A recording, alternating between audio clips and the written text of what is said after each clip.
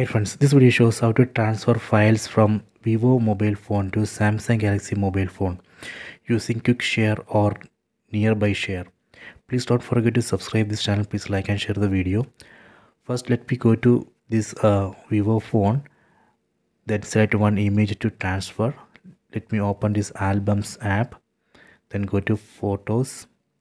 Then select one image to transfer. So let me select this image. Then tap on this share icon, tap here, then tap on quick share.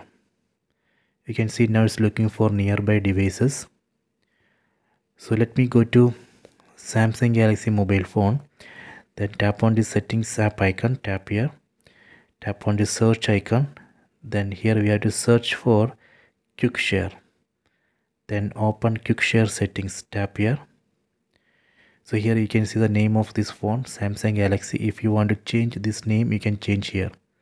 Then tap on who can share with you, tap here. Here we have to select everyone. Then tap on done.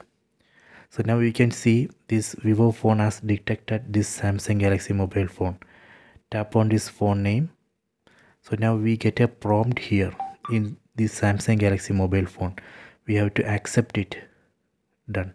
So now we can see that image is transferred to this Samsung Galaxy mobile phone. Let me open it. See.